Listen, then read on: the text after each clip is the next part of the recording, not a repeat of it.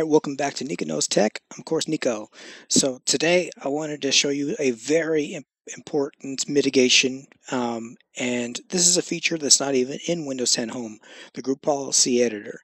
Now, in the Group Policy Editor, there's a feature which a lot of people don't teach, which is to stop foreign, outside, remote, whatever you call it, server administrators or intruders from running a task on your machine. This is how it works. They are able to get administrator privileges because they're convincing your machine that it's on a domain or a corporate network. In those corporate networks, if you're a server administrator, doesn't mean if they're an administrator on your account, as long as they're a server administrator on that domain, that they're tricking your computer that you're on.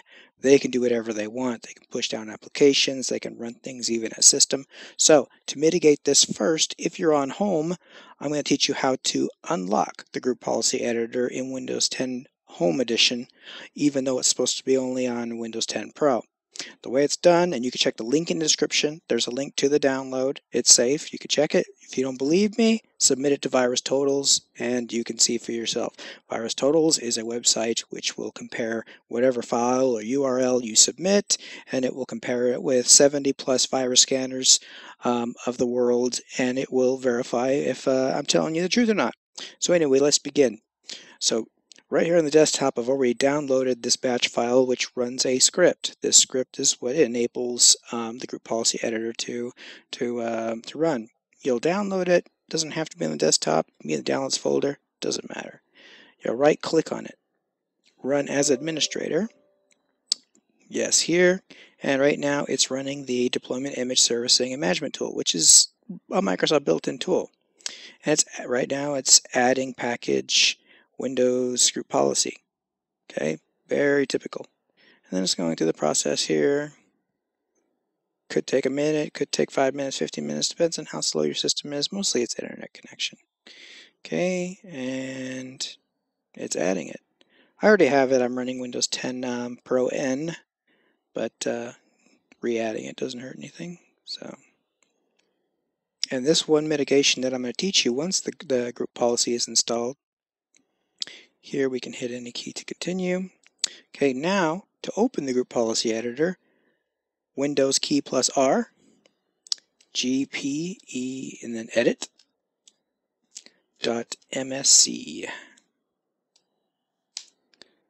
And this is the Group Policy Editor. I'm going to make it bigger for you guys. Now, the area you want to go to, now there's a lot of things you can go here under Administrative Templates, and then Windows Components.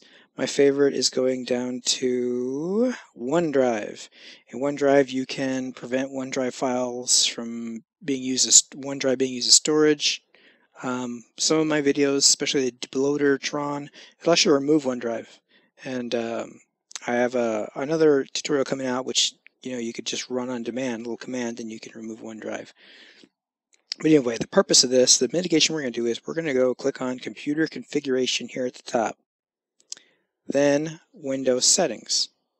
Then you guessed it, Security Settings. Now we're going to go to Local Policies. And under Local Policies, we're going to click Security Options.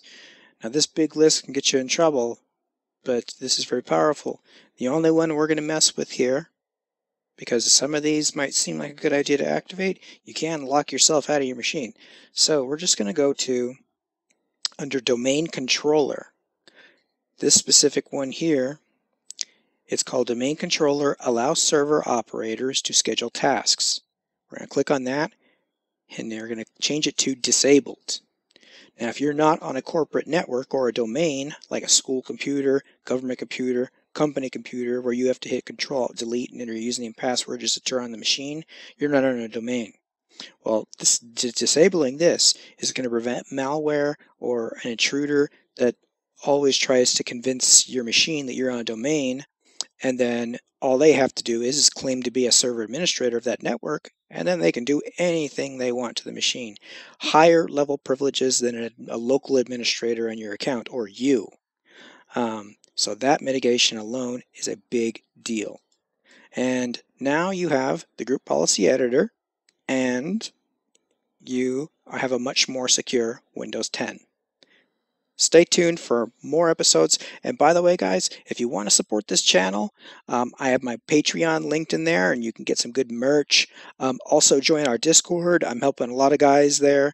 We're having a lot of fun there. We're also giving a lot of support for people that are having trouble with Tron.